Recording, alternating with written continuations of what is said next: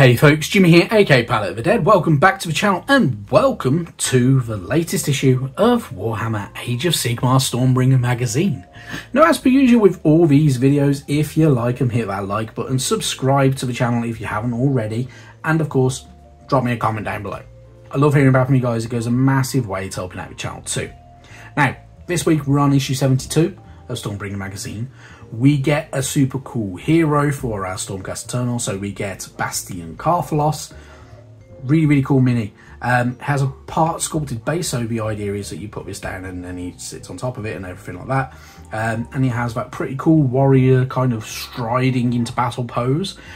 You can build him in two ways, so I'm not gonna lie, I've already got this mini, and that is how I did him before. So in the words of Blue Peter, here's one I prepared earlier. So I did him in the lines of Sigmar colour scheme. I did him with without the helmet and with a hammer in two hands. You can have him with a hammer in the single hand like it is in the picture, and you can have him with a helmet. I really enjoyed doing this mini. I will probably do this mini again, but only different. I will do him with the helmet on and with a hammer in one hand and change the way I painted him a little bit. So I'll go for a different colour scheme, probably, maybe, who knows.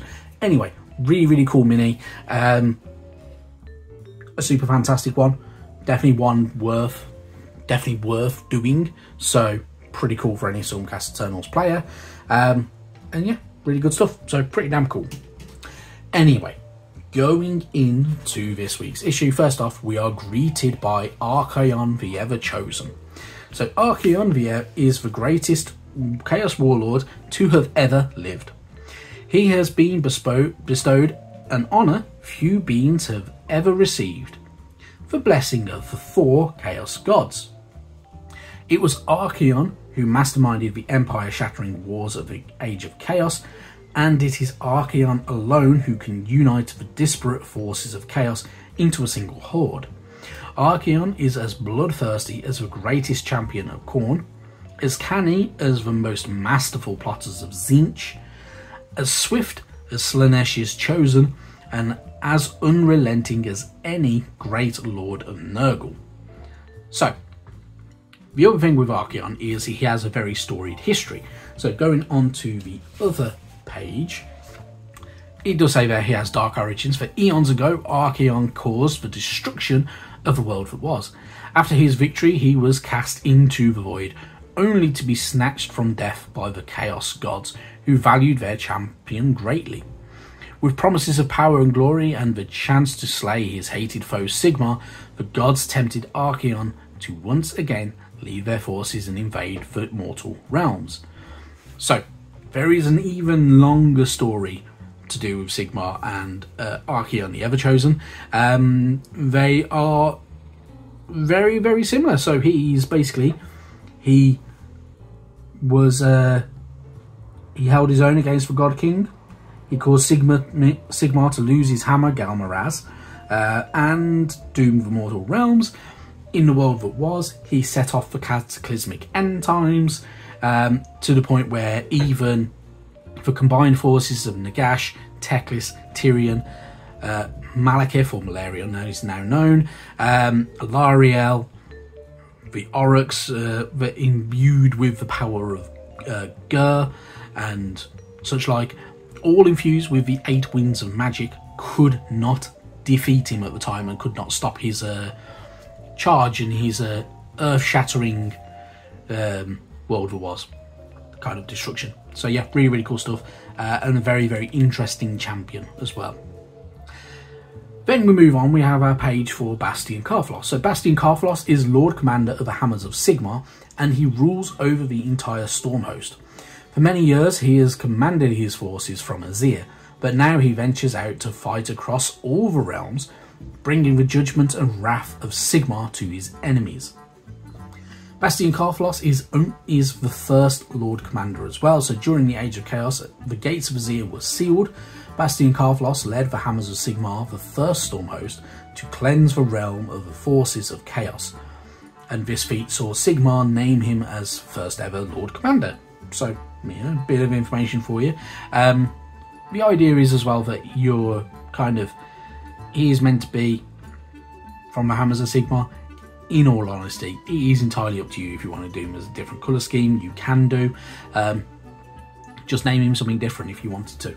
But yeah, pretty cool stuff, and he's a very, very interesting champion at the same time. So you get his tactics and great deeds and epic deeds as well.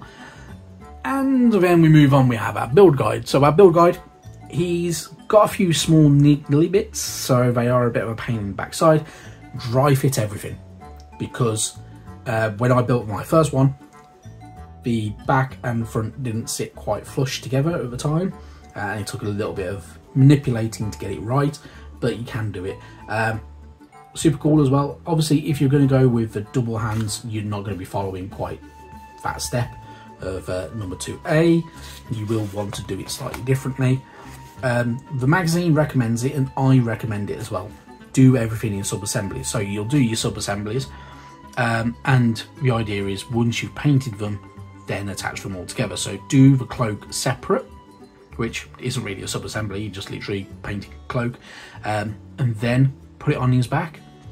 Do his head separate, do his base separate, and his actual pose. And then it's up to you if you're going with a two-handed hammer or if you're going with him just carrying it in one hand and striding along. Entirely up to you, but a really, really cool mini. If you are going to do them in sub-assemblies, the idea is you can do like a little blue tack dots. This helps with gluing, which is right. If you do try to glue paint on paint, it sometimes is a bit of a pain in the backside, and it doesn't sit very well. And yeah, you want really clean plastic to kind of do it. And then your painting. So if you're going to go with the painting scheme that they're doing, it is fairly straightforward. There are quite a few steps to it, so do not worry about it. But once you've done it, once you've got all them little bits done, and you've got everything kind of nice and neat and super cool, he will look pretty badass, and he will be an absolute unit to put out here, kind of on the battlefield. And then yeah, just attach it once you're all done, and happy days. And then obviously you've got little highlights and stuff like that you can do. So he has got a couple of little gems, so make sure you've got a very nice tipped brush. So if your brush is looking a little bit knackered, get yourself some new ones, because they'll go massively. You don't even have to buy the GW ones, buy them from ABC brushes or somewhere like that, or through Wayland Games or anyone like that, and save yourself some money in the long run. Yeah, otherwise though, if you're painting his head, the only downside with it is his head's held on by the top of his head to the sprue, which does bug me a little bit, because you have to then touch up that area. So once you've clipped it off, you then got to go back over it, and if you don't clip it off quite flush against his head, you're going to left with a little weird bobbly bit, and you'll need to smooth it out anyway. So I personally, what I will always recommend is a fairly simple trick. Get yourself a pin vise, which is a little hobby drill, a little handheld hobby drill, paper clip, a cork, literally cut the paper clip, straighten it out, hobby drill into it. It's around about 1 to 2 mil, and pop his head on there, and then you can paint his head separately, and away you go. It does make life a little bit easier, in all honesty. But once you're done, you're going to have something looking like that, which is pretty good, so you can't really knock it. Then we move on, we have our War Scroll for Bastian Carflos. In all honesty, the War Scrolls are going to change, so, you know, it is what it is.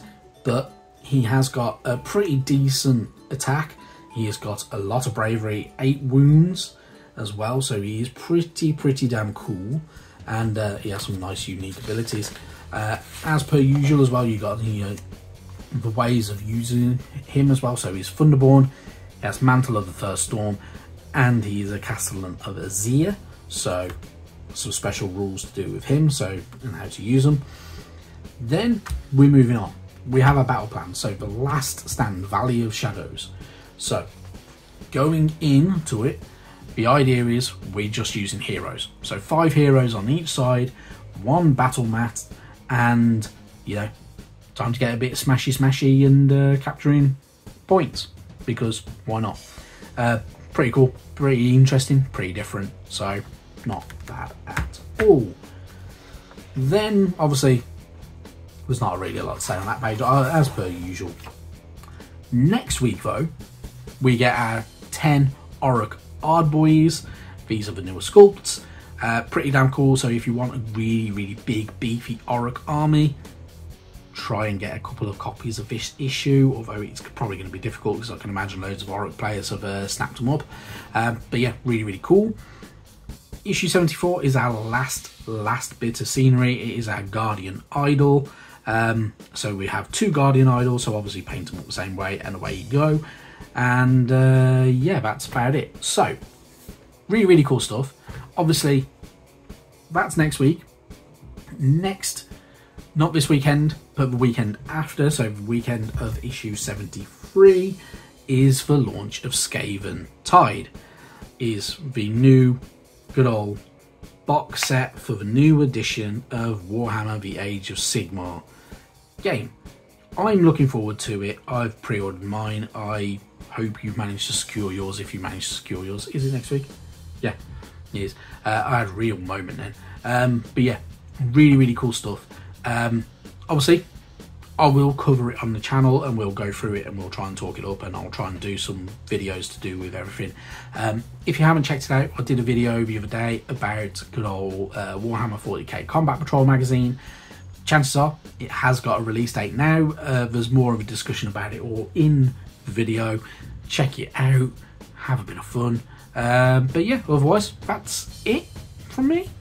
So yeah, I've got nothing else to say, but otherwise there will be a few little changes to the channel in the near future. But otherwise, thank you very, very much for watching, and yeah, I'll see you sometime soon. Bye bye now.